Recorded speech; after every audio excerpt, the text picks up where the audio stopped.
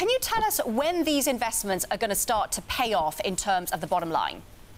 Yeah, thank you for having me.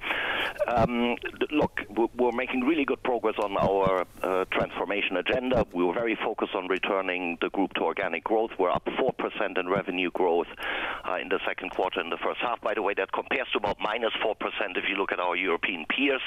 And if you look at the group, we are very close now to 50% of our revenues coming from non-TV advertising, and that portion is actually growing 12%. We're growing double-digit in digital entertainment, in our studio business, importantly in our e-commerce and newcom businesses, and we've just launched Join as a streaming platform. So those are the things that we're focused on our transformation agenda. We are making investments in the business.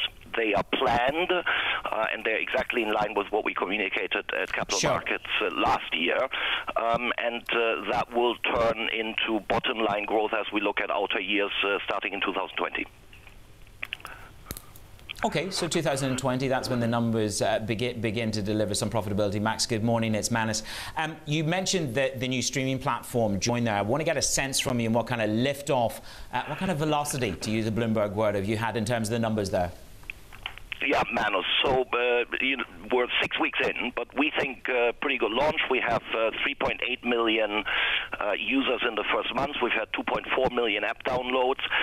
And Join is very unique because it's the only place where, with no barriers and free, you can get access to TV across 55 channels, with 2 touches of a finger, and it's quite a magical thing. I've publicly stated that we want to get to 10 million users within the first 2 years, and we are surely working very hard to get to that number faster than that. Max, you've talked about Join being unique, but your rival RTL has a similar streaming service. Wouldn't it make sense to join those 2 products to compete with bigger rivals like Netflix or Amazon? So, look, we have worked very hard with the public broadcasters, so both ARD and ZDF, so the equivalent to BBC infrastructure in Germany, have actually joined Join, and I have an open invitation to my colleagues and friends at RTL to join us, but that's up to them and not up to me. Oh, Max, you just have to sweeten the invitation. You just have to make the lunch more enticing. Tell me this, you talked about selling non-core assets. What do you want to get rid of most?